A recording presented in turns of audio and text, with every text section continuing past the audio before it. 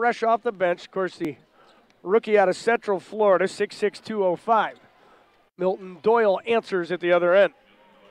Shooting just 18% overall from the floor with Erie and just 14% from beyond the arc. So he's better than that, and hopefully he can get himself on track.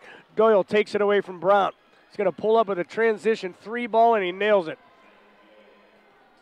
14 for Milton Doyle. Perion Calandre. That's one of the better names we've had come through here in 12 years. Doyle down the lane as it poked away, got it back. Oh, that one was deflected, went off the board and in. He's been very good defensively, as advertised here tonight. There's a lot of hustle there to alter that shot, and Doyle cashes in at the other end. Suspected the Bulls would go for the it's 2 for 1, and they do as Doyle dribbles through everybody.